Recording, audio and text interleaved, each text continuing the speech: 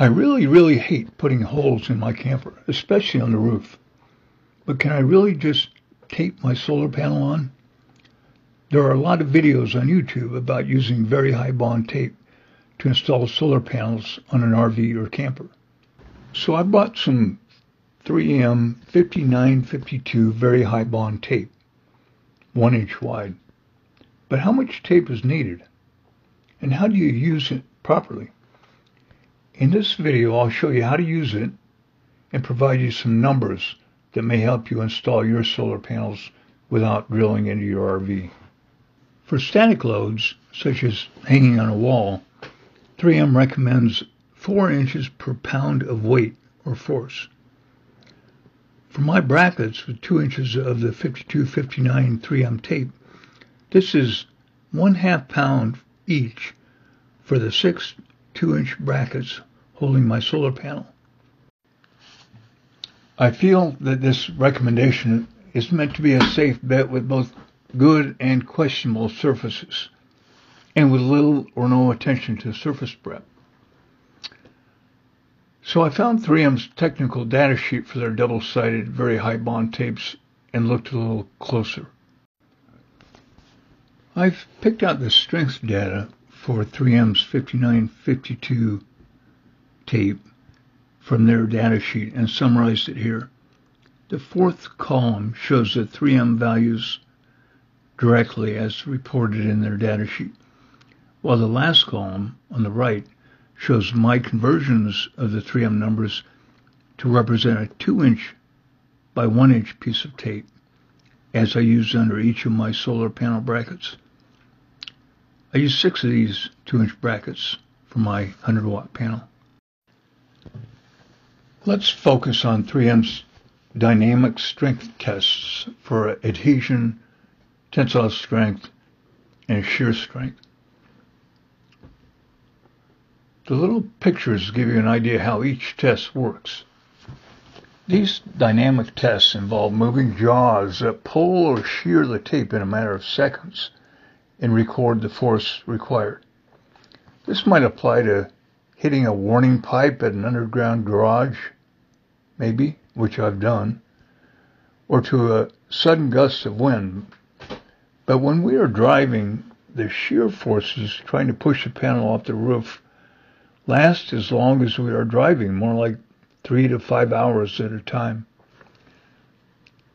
So this is really more of a static force, and the best comparison to my solar panel case is the static shear test data shown in the top line.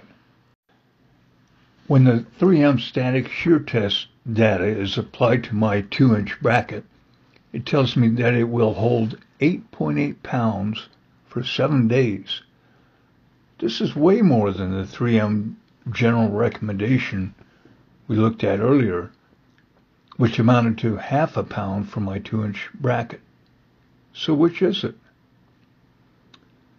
Also, I have little or no shear force nor tensile force on my panel 98 to 99% of the time, and my worst case load happens only for about 3 to 5 hours.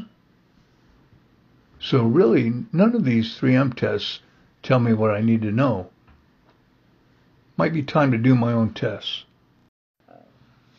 In this video, I'll estimate the wind load. Then I'll show you the poor man's strength tests I did to determine if the very high bond tape is strong enough to hold solar panels on an RV or camper. This is a drawing of my 100-watt panel looking down on it as it might sit on top of my camper, with 6 aluminum brackets 2 inches wide. Now I figure I never go over 80 miles an hour, but I may have a headwind of 20 miles an hour, so let's say the maximum wind speed pushing my panel is 100 miles an hour, as if it is sitting at the front of the truck, getting the full force of the wind. It's not, but more on that later. I found a simple formula for the wind load or force pushing the panel. I believe more complicated formulas will give a lower number, so this should be conservative.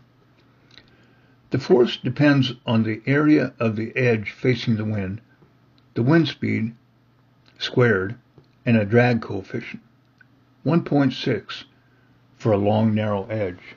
The force pushing the panel toward the rear of the camper at 100 miles an hour is about 18 pounds, and there are 6 brackets sharing the load, so each 1-inch by 2-inch piece of tape needs to resist 3 pounds of shear force. But wait, due to the turbulent air cavity formed over the rig at high speed, the wind hitting a solar panel 4 feet back from the front edge is lower than at the front edge. Models like this one for a semi-truck show this effect. I measured the wind speeds on my camper at the front edge and at the panel 4 feet back. I found that the wind hitting the solar panel is about 50% lower than the wind hitting the front of the truck at highway speeds. So for a 100-mile-an-hour design wind, the wind hitting the panel is only about 50 miles an hour, and the force on the panel is estimated to be 4.4 pounds instead of 18 pounds total. So for my 6 brackets, the total load on each 2-inch piece of tape is 0.73 pounds. This is a bigger load than the ½ pound that 3M would recommend, but it is smaller than the 2-inch bracket load of 8.8 pounds based on 3M's 7-day static shear test. So I'm still in a quandary. Let's prep some flat surfaces and some brackets and test it. I prepped a painted metal surface on my toolbox and a sheet of aluminum plate, carefully following the 3M instructions. Then I attached brackets with 5952 very high bond tape and loaded them with a water jug filled with a specific weight of water. Let's look at the surface prep first. There are very specific procedures that you should follow to get the best bond. I'll link the 3M spec sheet on that below. It requires very fine grit sandpaper and isopropyl alcohol. Finally, you should seal the tape from the environment with a self-leveling lap sealant to isolate the tape from wet and freezing conditions. Here, I'm sanding both surfaces with 220 grit sandpaper, wiping with 60% alcohol, which I had to dilute from my 90% bottle, then applying at least 15 pounds pressure per square inch. Finally, I'm sealing it from the environment with a self-leveling lap sealant, such as Dicor. I set up a poor man's shear test to see for myself how strong the 3M 5952 tape is. Each test involved a 2-inch piece of tape, 1 inch wide.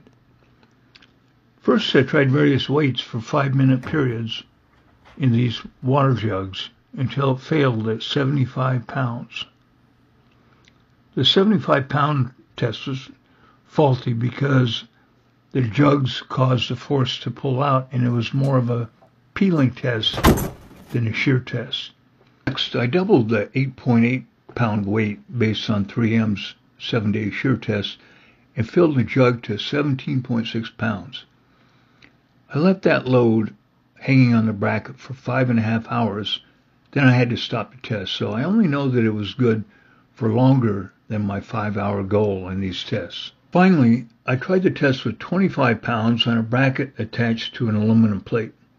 This one failed at almost exactly 5 hours, so I met my goal just barely, but it makes me nervous recommending that weight. Let's summarize. This chart compares the estimated wind load and the strength values. The first bar shows a 0.73 pound wind load that I estimated for a single bracket, assuming I used 6 2-inch brackets to hold the panel. The second bar shows the 8.8 pound value based on 3M's 7-day static shear test. This is 12 times stronger than the estimated wind load.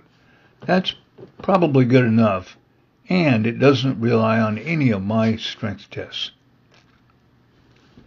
The third bar represents my 17.6 pound test that held for over 5.5 hours. It is double 3M's 7-day result.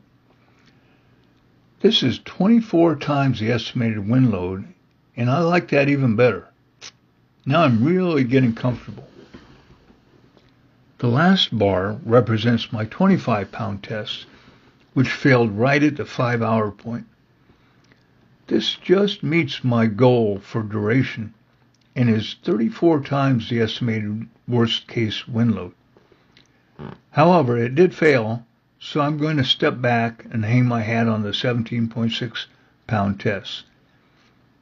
Even if my wind load estimate is off by 200%, the 17.6 pound value still has a safety factor of 12 times.